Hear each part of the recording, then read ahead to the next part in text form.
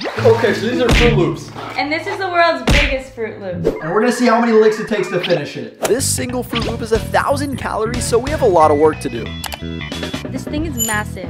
She was right, but I still had hope that we could finish this thing only by licking it. It's so big. Can you help me? Fine. We were going back and forth all day just licking this thing. My tongue was starting to hurt and I was really losing hope. I don't even think this is possible. I thought you were the main character. She was right, I've never failed a challenge and the first time is definitely not going to be to an oversized piece of cereal. So we licked and licked all day until we finally defeated the thing. It took 6,547 licks to finish the Fruit Loop.